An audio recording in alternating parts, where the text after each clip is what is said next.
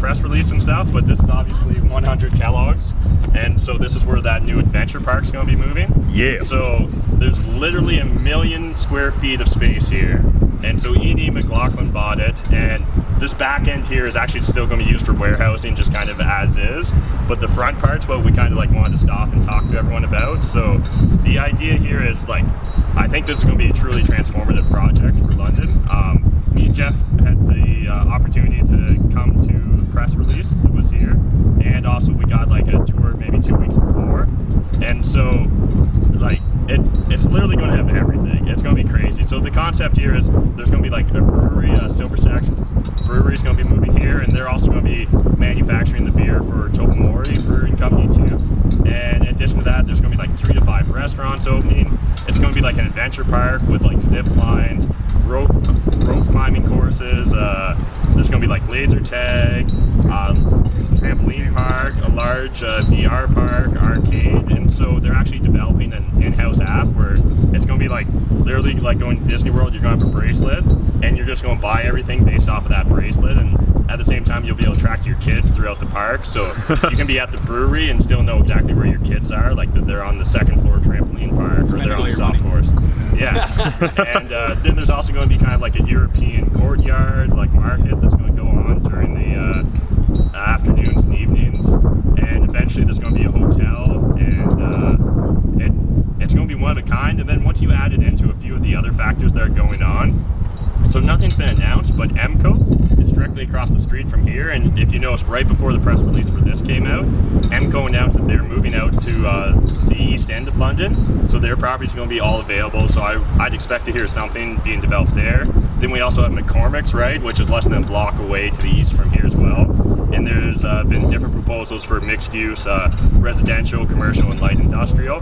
And then finally, just over there, we have the Western Fair, right, and the city and Western Fair has been putting a ton of money into the district area, and earlier this year was announced that there was going to be a new casino and hotel built there that's expected to bring 700 new jobs. And so like just think about that for your renter base, right? How drastically that's going to change it.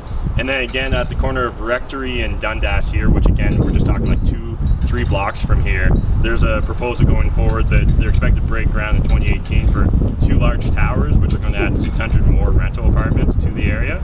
So I think like the thing is, any one of those projects I named, I think is enough to be a catalyst. But when you start adding them all up together, it's truly going to be transformative for this area, for this community. And so, yeah, we've just been trying to hunt deals down in this area nonstop. So ourselves, Kellen and Dylan, we pretty much knew everybody's dog's name in this area and everything about them. So we went hunting door to door, and we were trying to get a few under contract. Especially the one behind you here, the one right on the corner.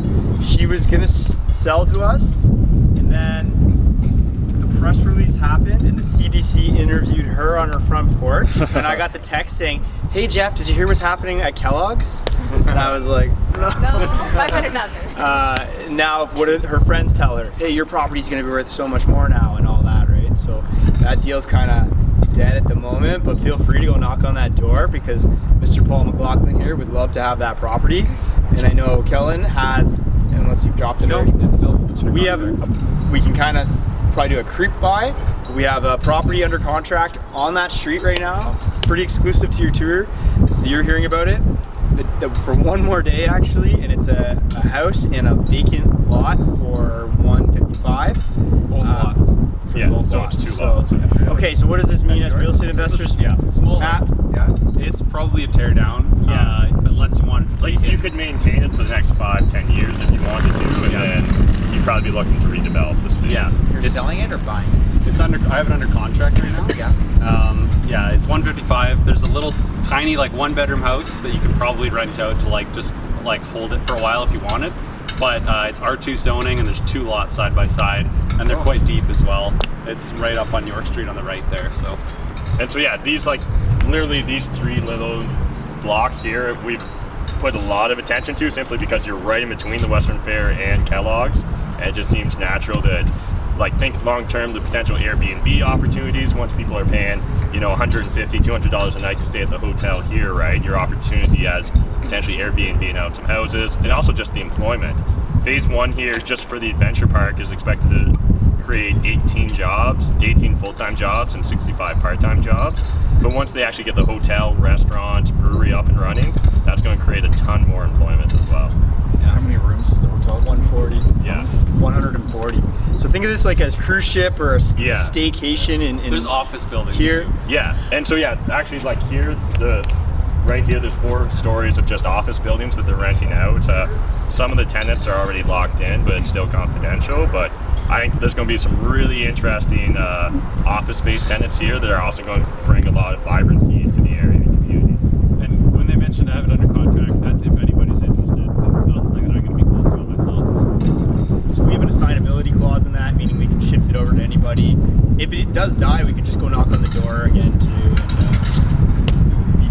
this was before the news was released. Yeah. So some opportunities. And so like again, you know, like all that being said, the way that we got that opportunity, the way we almost got that opportunity was just by putting in the work, right? Like we literally, between the 4 of us, have knocked on almost every single door in these 3 blocks, right? As well as me and Jeff have walked up and down Dundas and Florence and spoken to just people that are on their porches, people that own businesses, all that. Yeah. The hustle. Yeah. All that. Yeah, so this is 100 Kellogg's Lane. We called our operation Project 100. So we were 100% in on 100 Kellogg's Lane. Nothing else mattered, so we skipped showings that day and limo tour stuff, and we just focused on this to bring it to you guys for the tour here today. And so like probably the, I think, best way to ground this is just think of that like Great Wolf Lodge, right, in Niagara Falls. Like that's this here, except for instead of water park, it's an adventure park. Literally, if you were looking to develop on a piece of property, like that's what you want, is that type of zoning. And that's everything between here and downtown on Dundas Street. So, and that's why, like, I think that's why I own 2 properties on Dundas, and that's probably why you own a similar property, right? Yeah. So, yeah. I don't have a lot of money for development, so you know, for all the people that are newer out here, find these deals and bring them to somebody with the money and joint venture with them, right? Or wholesale it. Yeah, because for example, the one property that I bought for the social lab, we ended up paying a $30,000 like wholesale fee for that property, right? So that person literally, just for introducing us to the deal and having it tied up, we paid them $30,000 for it. And in addition, like I've paid $500 and $1,000 finder's fees already this year as well. Kellen's also paid finder's fees. But the nice thing is too, a lot of these Dundas Street properties and adjacent properties, they still cash flow as is. So you can buy the property, sit on for 5 years, wait until the areas really start Wait to until see. people are like, oh, the factory. Yeah. And then. And so like again, they're planning to have phase 1 up and running January 2018. Crazy aggressive timeline, but like even if they miss it, it does, like they can miss it by 6 months, and I would still consider it aggressive, right? But these guys have the money, skills, and partners to pull it off. Yeah.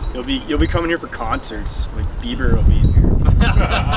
Yeah, so we didn't even touch upon that, but yeah, there's gonna be huge music halls, conference centers, and yeah. Really epic. Yeah, like, it's truly gonna be one of a kind. From Kitchener are gonna come here and rent a room. Yeah, it's gonna be like you come to London just for this and be busy for it. The Airbnb is a good point though. People go to Great Wolf Lodge. Like there's a good chance people will go here.